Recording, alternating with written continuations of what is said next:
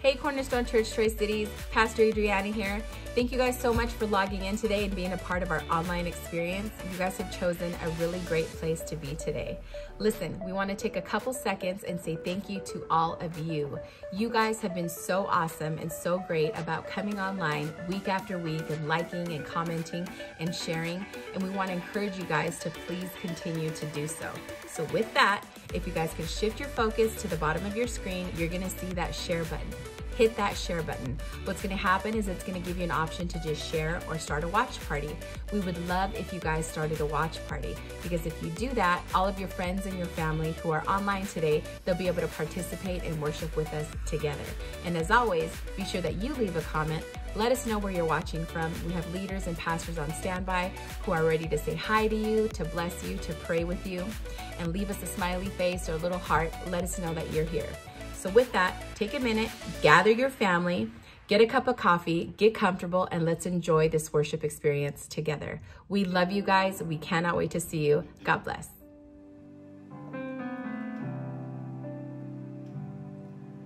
I love you, Lord.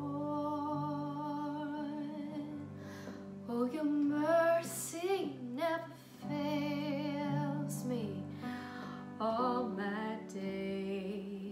I've been held in your hands from the moment that I wake up until I lay my head. I will sing of the goodness of God.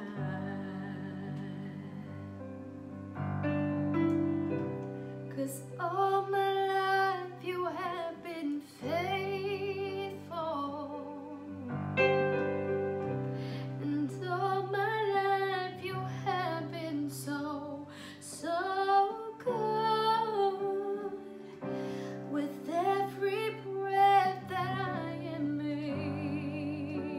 able, I will sing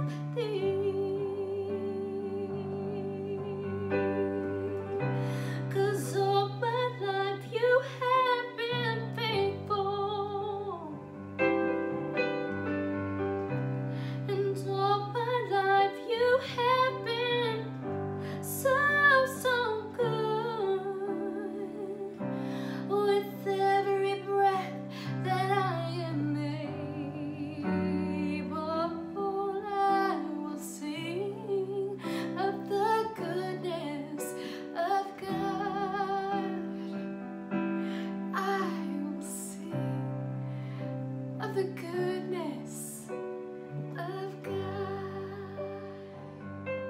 Hey everybody, Hey, it's Pastors Wednesday. Joey and Meredith Zamora.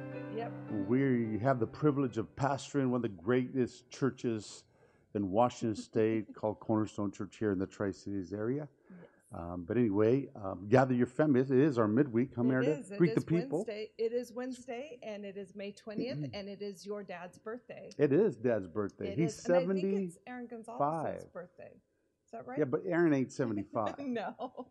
Happy birthday, Aaron Gonzalez. But Yes. happy birthday to Jose Zamora, 75 years old. Absolutely. What a Man, he looks like he's 65. He's taken some punishment over the years, but he looks good he still. looks good. Look good, Dad. Happy birthday Yeah. from We just want Meredith to say and happy I. birthday and happy birthday to all the May birthdays and happy anniversary for everybody Absolutely. that's survived their quarantine anniversaries and birthdays. I'm just glad our 30th didn't end up there. We still have a year to go before that. We're gonna be 29 next two more months. Yeah. 29. But can you imagine if you had a milestone anniversary and you end up spending it? I think I'd be rebellious. I think I'd just There's take nothing you. open. I'd take you to Lowe's. Well, there we go. I'll Happy take you to Lowe's. anniversary to me. Maybe Walmart. Oh my we go to goodness. Lowe's and then we hop over to Walmart. Hey, Target might just make it work. So if you can Buy get you a me watermelon. there, we'll be good. Buy you a cantaloupe, a strawberry. You're not We'll dip even chocolate right. in it. You're Anyway, we're just messing. We're just having fun. Nevertheless, Absolutely. listen, it's our midweek service. It's our time. I don't know about you, but hopefully you've been enjoying this new series on Yeah. a wealthy place. Psalm 66, verses 8 through 12. Really, God brings us through the fire. He brings us through the water. He's laid affliction on us, but He brings us through. I mean, Yeah. He's brought us through some hellacious times and some things that would overwhelm us and overcome us. But then the Bible goes on to say that He brings us into a wealthy place. And I begin to talk to you a little bit on Wednesday or Sunday morning that the word wealthy place there, I likened up to Isaiah, what was it, Isaiah 55, I believe, and where it says, as the rain comes down and the snow and it waters the earth. You know, the word waters the earth or saturates the earth. That's the word for wealthy place. Right. It's the root word for that. And so I liken that he waters the earth so that it brings forth its fruit. And so it gives seed to the sower, bread to the eater. And then goes on, so shall my word be that goes forth from my mouth. Mhm. So he likens the word of God coming out of his mouth as a wealthy place, as the rain falls down and the snow comes down. And it watereth. It brings a wealthy. It turns anything that is desolate or dry, anything that is not, anything that is It just. affects everything it touches. It does, and so it just saturates it. It inundates it. It fills it to overflow, and it bring anything that's overflowing, anything that is saturated or inundated. It's considered a wealthy place, the Hebrew word there. And so I began to talk to you guys a little bit about, the Saul and his daddy's donkeys and all of that. I'm not going to get into that, but talk about overflow because I mean, know that God has promised the children of Israel. In fact, I'm going to get into Numbers 13 in just a minute, but Numbers 13, God has promised his people a land that flows with milk and honey. A land that flows. Actually, the word "flows" there in the Strong's Concordance renders that overflow. Mm-hmm. So God is wanting to give His people a land that overflows with milk and honey. Yeah. And I don't know about you, Meredith, but it's time. It's a time and a season, even during this crazy pandemic. I mean, I said it last week. I'll say it again. That this pandemic came to bring a rude awakening, but the rude awakening is going to bring a great awakening. The church will arise in this hour, and we're going to see, I believe, the church come and see some of its greatest days, and we're going to see God bring restoration. God's going to bring reconciliation. God's going to bring restitution to the things that have been lost, to the things that have been damaged, things that have been destroyed. Sure. And we're going to see that, whether that is in family and marriages and children and businesses. I know everybody's money seems like it's doing gymnastics, but in the midst of it, thank God we don't believe in the economy of the world. We believe in the economy of the kingdom of God, that whatsoever man sows, come on, that he shall also reap. God cannot be mocked. I said, God cannot be mocked. That whatsoever a man or woman or child sows, that's what he reaps. But anyway, say something, Meredith. I just want to. I want to talk about overflow again. I want to talk a little bit about overflow here in just a minute. Sure. I think it's such a good place to be in. I've got something for Sunday I'm really excited about too, in the same series and the same thought process, but it really is this ability that regardless of where we're at and regardless of what we're going through, that God has given us the ability to prosper, that nothing that happens to us is permanent, nothing keeps us in that place forever, but seasons are just that. They're seasons. We are meant to go through them. We're meant to come through them. We're meant to this too shall pass is kind of that thought. And when it does, it's not that God is a God that always takes us from one level to another level, to another level, to another level.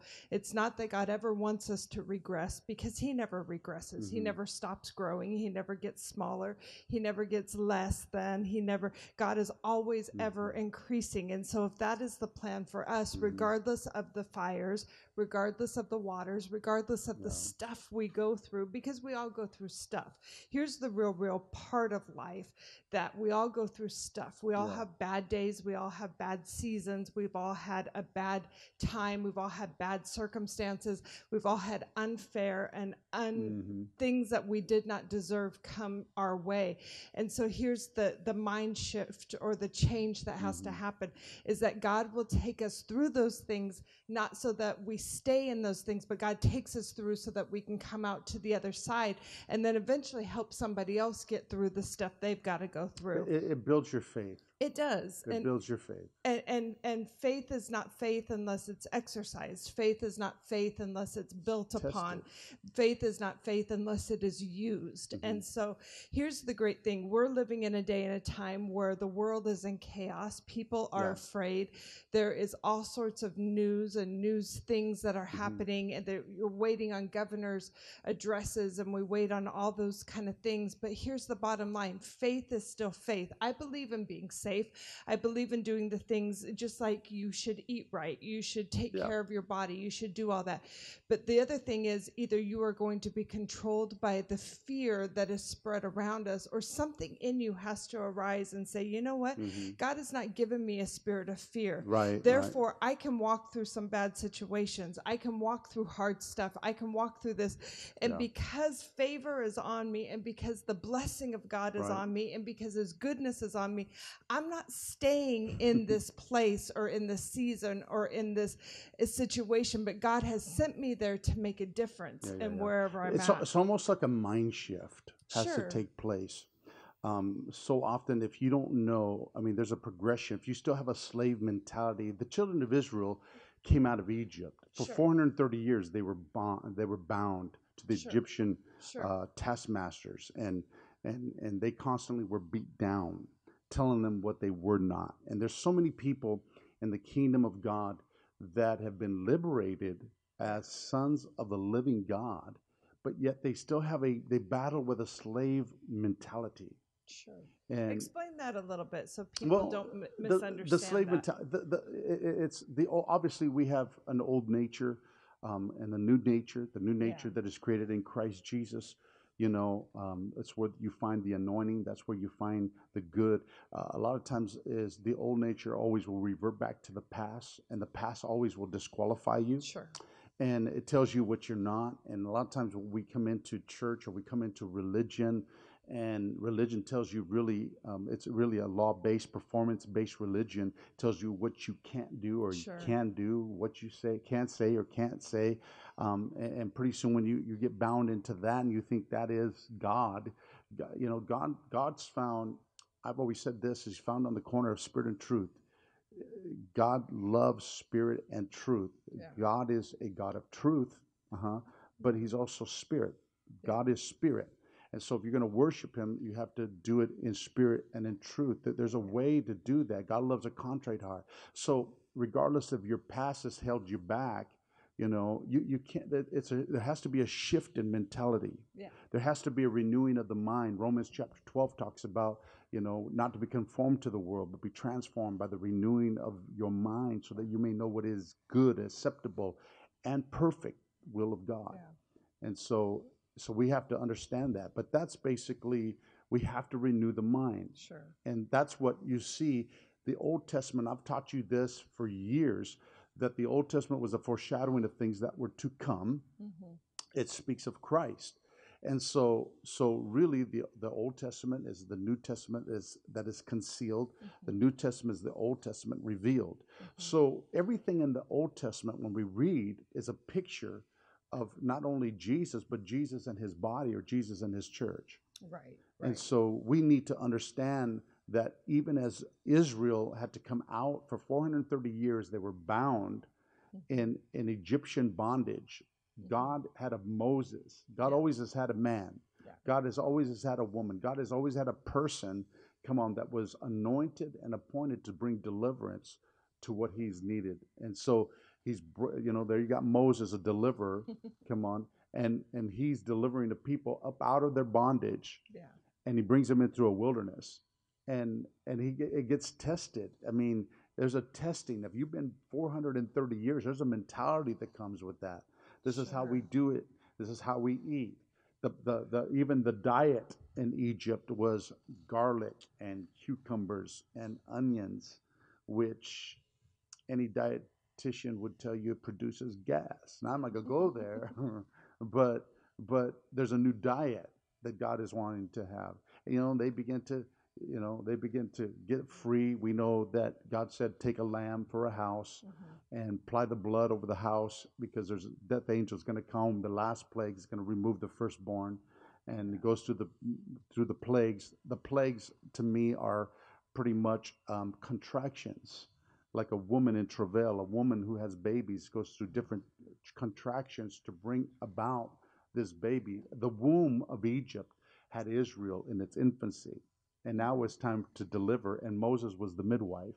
Moses was the midwife that was going to bring deliverance to a nation. Yeah.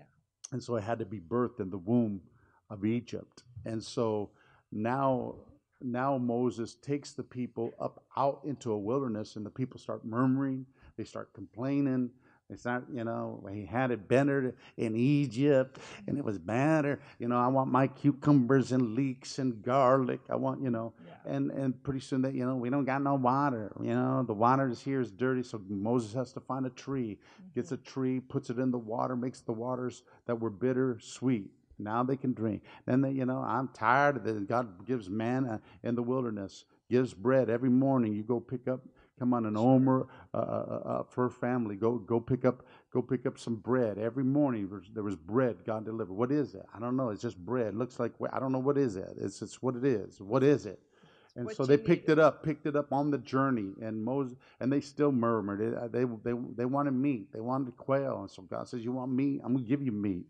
And so God says, I'm going to give you quail, man. You're going to have all the quail that's coming out your ears and nose. You're going to have it. And so it was never enough. It was never enough, and God was getting frustrated with them at times. But Moses would always remind God of his mercy, and God would always remind him of the word. And so that's why this tonight is so important. Is that the wealthy place that God is bringing us into is a promised land. The promised land is full of promises. Over 8,000 promises that I have told you guys that are in the Bible, that you have to discover and recover those promises so that you can benefit from that. All of God's promises are never a no and always a yes. And I don't know about you, but that's good news. But we're going to have a mind shift, Meredith. Yeah. There has to be a transformation in the mind of man, or in the mind of a woman, the mind of a child, so that we can begin to get a transaction of and benefit from the renewing of that mind. Absolutely. I think this to me, here's a great example of it. The difference between the mentality of the children of Israel when they came out of Egypt versus the mentality of Moses, who Moses was raised as an Egyptian, but didn't have but still had the influence of his mother in the early years, still had the influence. Yeah, There was something different Pharaoh's about palace. it. Yeah. So he had the best teachers. So he didn't grow up as a servant or as a slave. He grew up as a leader and as a ruler. He grew up and as a prince and a king. Yeah. There's a whole different mentality that comes with that. And so here he brings them out. And here's the beautiful thing. When they get to the part where the water is bad and they have to throw the stick in it, throw the wood in it, and all the rest of it, but they want him to fix it. They want Moses do something. Yeah. Moses do, because they've spent 430 years now just doing what people have told them to do and waiting for somebody else to fix the situations. Where here is part of the beauty of what happens by the time Joshua gets them into the promised land. I might be jumping ahead on you. Ahead, but it's okay. But the beauty of it is they are now participants in what is happening on the other side. So the mind shift comes from somebody do it for me, somebody get me to heaven, somebody help me be saved, somebody teach me, somebody pray for me, in that mindset of just do it for me, to now understanding that I have a participation and I have a responsibility to do my part in the midst of it. Christianity is about taking what God has already given. God, there's nothing God is going to give to you that he hasn't already given to you. The blood of Jesus, the cross, and his death, burial, resurrection, and ascension, given us the Holy Spirit to lead us and guide us into the truths of the matter of his promises, so that we can obtain them and sustain them long enough to make a difference in the world that we live in.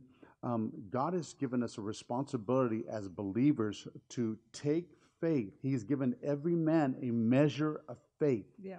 He's given you a measure. For you to say you have no faith is a lie. The Bible says he's given every man a measure of faith in the book of Romans. Work it. If you got a lot of faith, work it. If you got a little faith, work it. It's a muscle. Faith is a muscle. If you work it, things begin to get bigger and stronger. And it has memory to it. And it has memory. And I've said this for a long time, that faith, come on, is only accessible by the words of your mouth and the works of your hand. By the words of your mouth and the works of your hand. So we have to learn to, like God in Isaiah 55, if we're going to come into a wealthy place, my brothers and sisters, we are going to have to articulate and be bold in our faith and begin to allow the Word of God to dwell within us richly and let it bubble up out of the lips of clay and let it proclaim the good news of the Lord. And we will see the promises of God unfold like a flower and bring forth its brilliance and its fragrance in the place that it needs to. Meredith, I'm telling you that it's a mind shift. We have to have the mind shift. It takes me back to Numbers 13, and I want to get here because Moses, in Moses 13, you can find this whole dialogue. I'm kind of be paraphrasing, but it says Moses sent the, and Numbers, what did I say? Moses, I'm sorry. Numbers 13, God instructed Moses, and he said, Moses sent them out to scout out the land of Canaan and said to them, get up this way by the south through the Negev desert and go up into the hill country. And he says, and see what the land is and whether the people who dwell there are strong or weak or few or many, and whether the land they live in is good or bad, or whether the cities they dwell in are camps or strongholds. And what the land is, whether it is fat or lean, whether there is timber or not, and be of good courage and bring some of the fruit of the land. Now, the time was the time of the first ripe grapes. And so you see that they go and spy out the land for 40 days, okay, which is the number of testing. So God is testing their faith. Notice Moses sends out how many spies? 12. 2 come back with a good report. Joshua and Caleb. Okay, they were men of a different spirit. Let me put it in a different vernacular. Let me put it in Joey vernacular so that we get it. They were a different spirit, is that they had a different mindset. They were gonna thought they different. they were going to take the word of God at face value and believe it. Yeah. 10 of the spies said, we're not able to take it. Can't do it. The men are big. Yes, the land is great. Yes, the land is flowing and overflowing with milk and honey. Yes, the grapes are big and the cucumbers are humongous. And I'm telling you, man, the watermelons are gargantuan. Everything there is big, including the giants. They're big. And you see all that. 10 is the number of the law. The law disqualifies you. The law tells you what you can or cannot have. Yeah. And it tells you what you can and cannot do. And when you have and you listen to a legalistic, performance-based religion, you never will amount. You're never good enough. And so you have to get it in your head, brothers and sisters, that you can do nothing to make God love you any more or less. You got to get it through your noggin.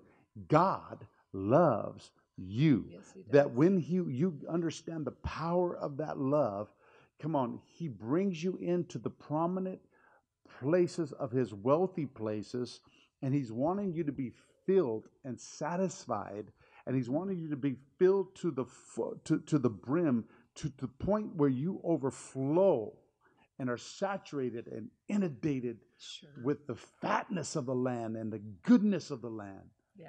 And so that's the promises of God. He's wanting everything in abundance. In fact, he says, I come to give life. The thief comes to steal, kill, and destroy. But he says, I'm in John 10:10 now, but he says, but I have come to give life, and that much in abundance, and that much more abundantly. Let me say it a different way. And that much to overflowing.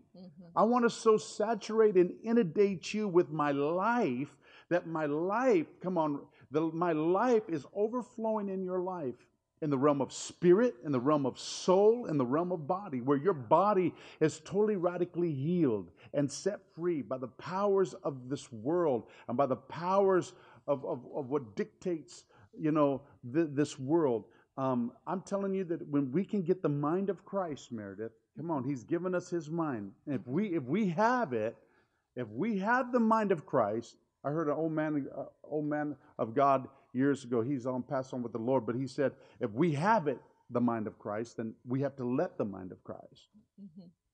And that's so true. We have to let the mind of Christ, let this mind that was in Christ Jesus, come on, which is a be in us. It is a choice, and it is a discipline more than anything.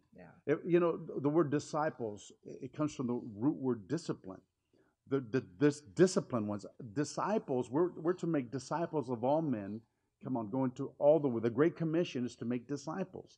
Part of the discipleship is that you become disciplined in your mind. This is what I'm doing right now. I'm making disciples right now. For those that are listening and you can hear the sound of my voice, I'm here to bring liberty to the captive. If you have a slave mentality and if you have something that is holding you back, I don't care if it's in your body, in your soul, mind, will, and emotions, or your spirit. I'm telling you, in the name of Jesus, I loose you, come on, from the lie. You can't embrace the lie and take the truth. You have to let go of the lie to embrace the truth. Yeah.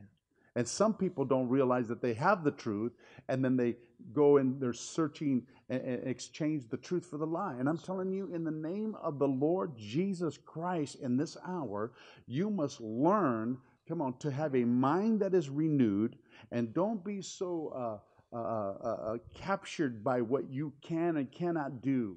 Yeah. Because if God says, if you can do it, listen, God, you can do all things through Christ, which strengthens you.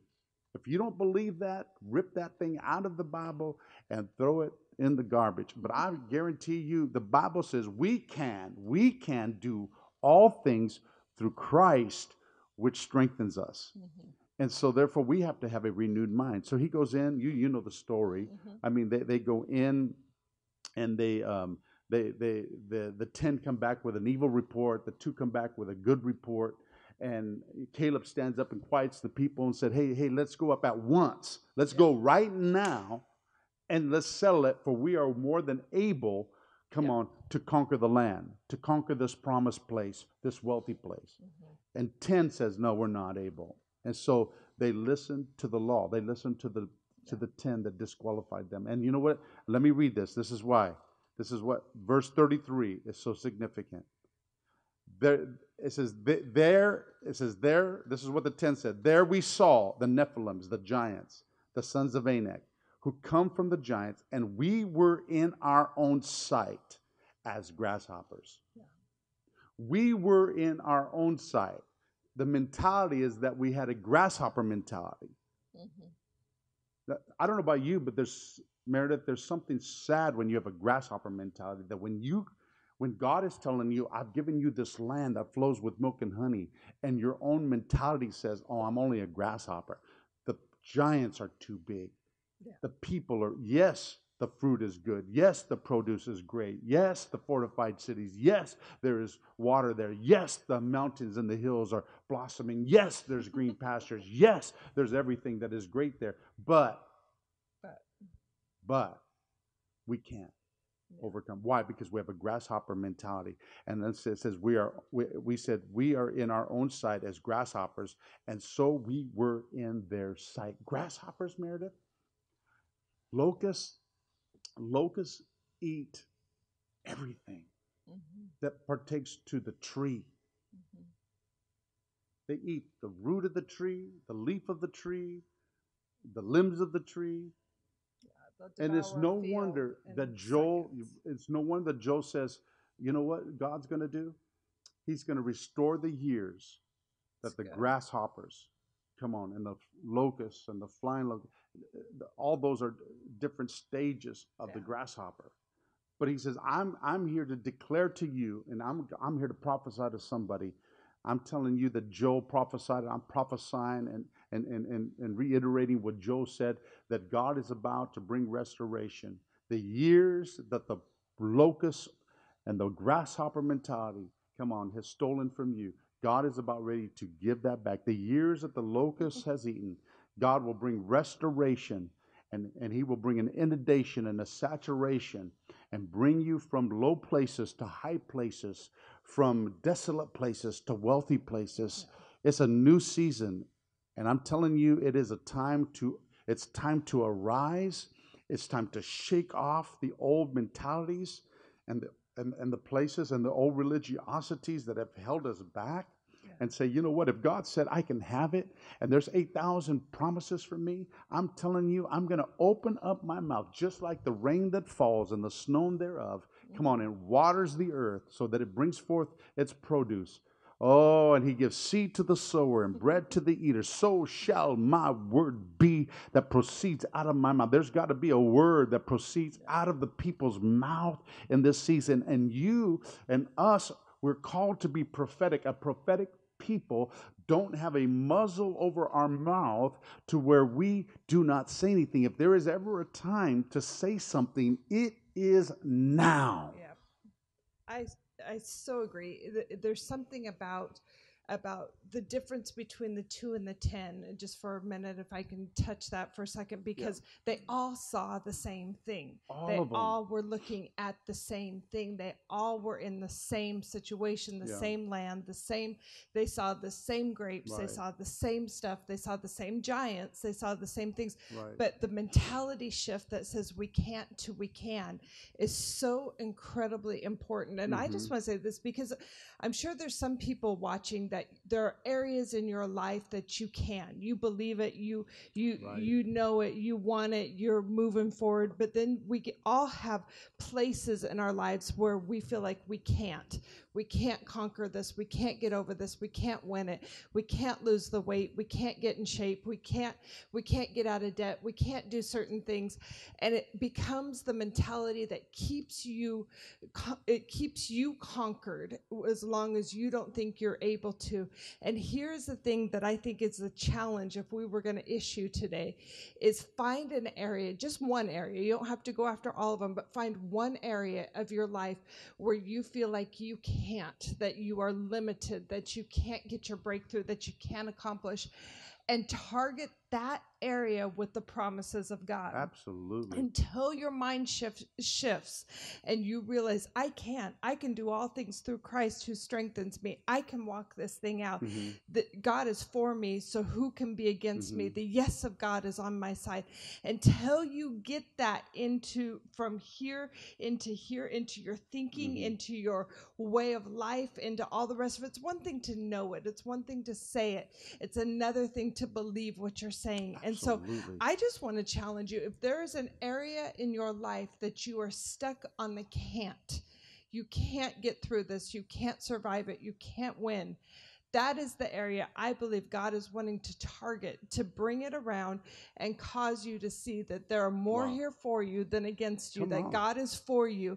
And if God is for you, who can be against you? And if his word and his blood and the power of his Holy Spirit is on your side, then nobody can stand against you in this hour. And there has to be something in you that says, hey, I have lived less than what I should have. And so therefore, I'm not going to be condemned, but I'm going to shake it off, and I'm going to take what he's given me, and I'm going to do something with it. And we are going to see the victory of God on our side.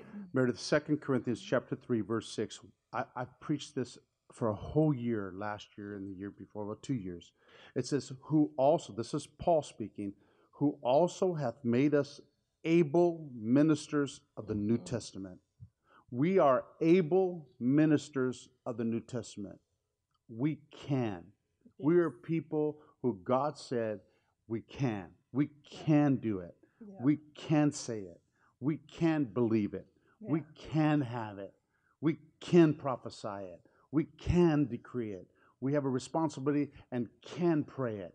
Yes. Are you hearing this? Absolutely. We have got to be bold with our faith, and we have to allow the word of God to come out our mouth. There has to be a good confession. Our profession has to be our confession. There is, you can call me old school. You're a blab it, grab it kind of guy. Kind of, yes. But I'm not in it with a formula. I'm in it understanding in relationship. We have a responsibility because God has given us, the responsibility of dominion to the sons of God. Okay? And as long as we live in an earth suit, we have dominion over the earth, and we have dominion over things. And so we can speak to things and say to things. And it starts with renewing our mind. If we can renew our mind to the Word of God and allow the Word of God to renew it and replace every old thinking, do away with legalism, do away with stinking thinking. I've always talked about stinking thinking. Whatever you think about is what you literally will become. As a man thinketh in his heart, so is he. And so you got to be careful what you're thinking about. And if you're thinking about prospering and you're thinking of constantly, this is why the power of your imagination is important. Because all words have imagery to it. And so I know that's another sermon, another hour. But the reality is we have to understand that what we speak, what's it look like? Like for you and I, what's it look like? When I'm in the car, when I'm in the hot tub, when I'm at the house, when I'm fishing, anytime that I'm alone a lot of times, or even when we're together a lot of times, we start confessing the Word of God, with long life, Lord, will you satisfy me? I start speaking over my brain. I speak over my heart. I speak over my kidneys and my pancreas and my spleen and my intestines and my colon and my joints and my arteries. And you can laugh if that's what you wanted to laugh. I speak to it because I believe that my mountain knows my voice. Okay, my body knows my voice, and I speak life to it. And I always will speak to it. So I always speak life to those main functions of my body. I speak life to it, to my eyeballs, to my ears, to my teeth, to my gums, to my tongue. I mean, and it may sound good, but I've been doing it for years, and I just speak life to it.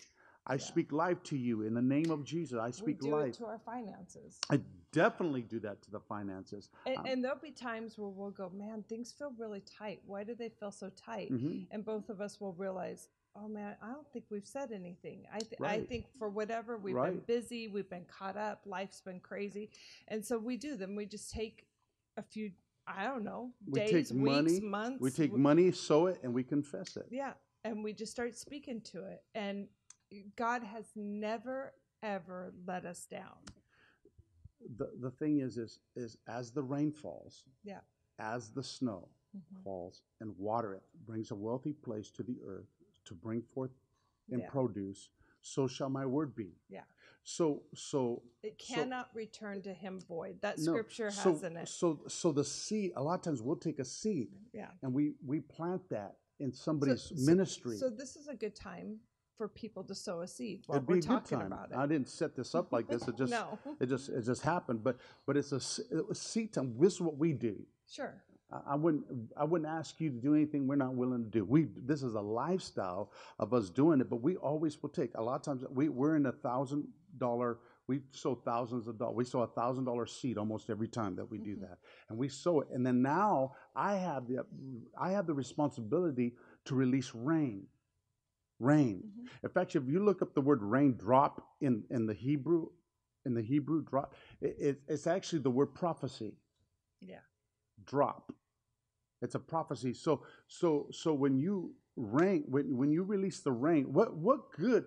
If you didn't put a seed in, you don't care if it rains or not. But if you got seed in the ground, you have a responsibility to speak the word of God to, because that's the rain and the snow that waters the earth that brings forth that seed and sometimes into its fruition. That harvest comes back quick. Sometimes it's in days. Sometimes it's in weeks. Sometimes lately it's been in weeks, and sometimes it's in the season of years. I mean, absolutely. So what you have to do is stay faithful to it, and you stay faithful to tending. When you plant an olive tree, when you plant any kind of fruit tree, they don't bear fruit in the first year. But you tend it, you tend it, you tend it. And by the time an olive tree bears fruit, it'll go for over 2,000 years bearing fruit if it's kept healthy. But it might take a few years to get there. Yeah. So some of the seeds you plant comes back quickly. There's olive trees in Israel. Yeah. That were there, that have been there since Jesus' time. Sure. That's crazy to me. That's awesome. Yeah, and so here's the beauty of it. Some things you do come back to you quickly. Some things are take longer, but it's not about it being the time frame what matters. It's that God is wanting to do a lasting thing, a lasting residual in your life, a lasting payback. And so you can't just get frustrated because you sowed and 2 days later you don't have your breakthrough. You have to keep on doing, keep on walking, keep on living this thing out, keep on speaking to it, and I promise you that thing cannot help but come back to you in the right time, in the right season. And that's what that verse says in Isaiah. It says his word cannot return to him void. And so it has to accomplish that which he sent it to do. And there is no boomerang effect. It just can't come back, because it comes back in the sense of without fulfilling the purpose it has. So that's something, when you get a prophetic word, fight with that prophetic word. When you get a rhema word, when God drops something in your heart, fight with it, because those things they can't return back to God void. That means if they've been spoken into your life, they have to produce some fruit. No, absolutely. I mean, you have to water it. Yeah. You have to water the seed. You have to do it. I think this would be a great time for us, honestly, to receive our tithes and offerings. Let's do it. I mean, I hope you guys have enjoyed this. I've been wanting just to run around the church right now, just because I get so excited about this. But this is what we do, Mary. Yeah. You and I do this. You know, we say, Lord, you said with long life you will satisfy us. Yeah. That I'm out of debt. My needs are met. I got plenty more to put in store so I can be a blessing. Yes. I'm the head and not the tail. I'm above only, never beneath. Yep, I'm a lender, not a borrower. Yeah. I mean, you constantly are speaking the reality of God's promises, and constantly. You might say, well, how long do you do it? And I say it until It manifests. Until you I don't see your stop breakthrough. until it's And then manifest. for every harvest you get, there's another seed to be sown. Yeah. No farmer gets a harvest and then just quits No. farming.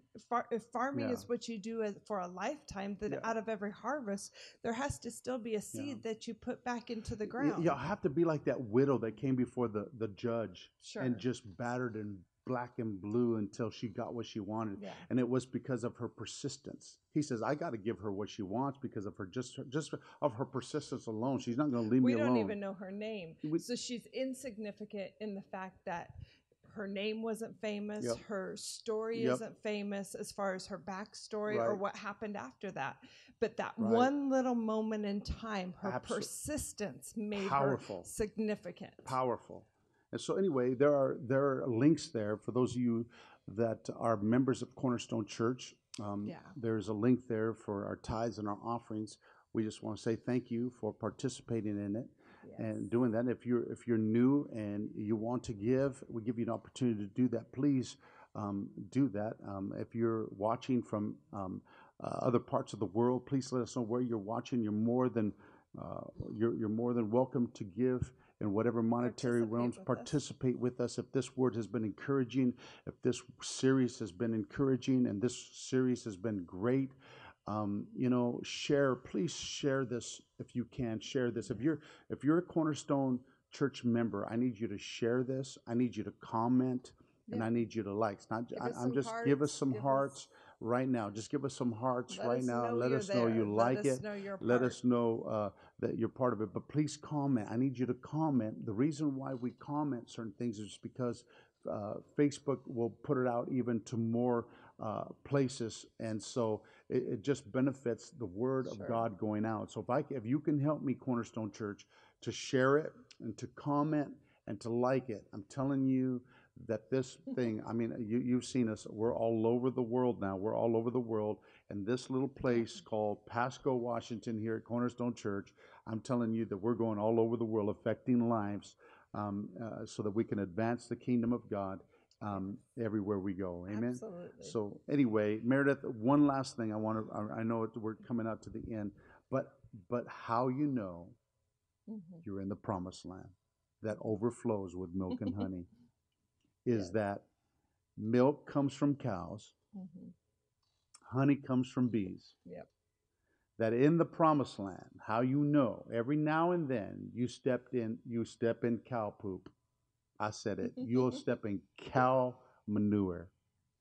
And so if you've ever stepped in cow manure, I'm not talking about just literal cow manure, but if you've had some cruddy situations, if you had some cruddy things, I'm telling you, you're in the promised land. Yeah.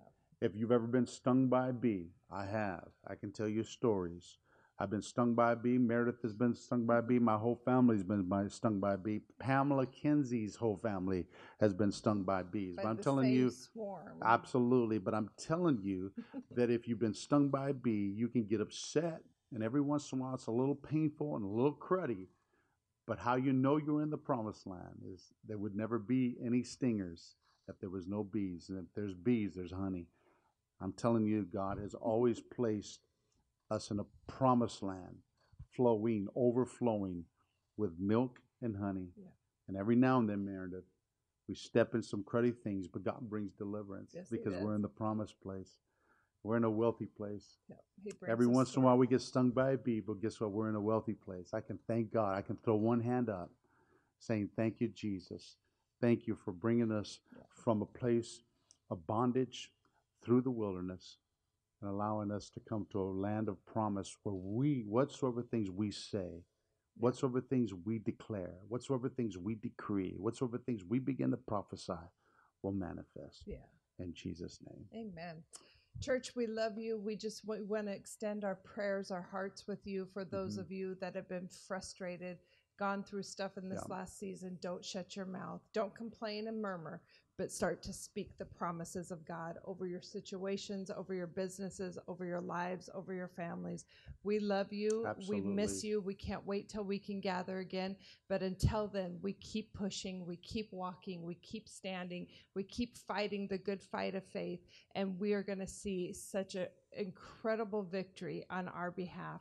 And so we love you. We can't wait to see you. We'll be back on Sunday, and then we'll see you again on Wednesday. And we've got all sorts of other stuff planned in between. So stay tuned. Keep watching. Text Loop to 509-309-0993, and we'll keep you in the loop of things. But until then, go hug your family, go love on somebody, and we will see you We'll see you soon. Sunday. God bless you. Thank you for joining us today. We hope this message was encouraging to you. Before you go, don't forget to like and subscribe our YouTube and Facebook pages. If you have a prayer request, click on the link in the description. Thanks and God bless.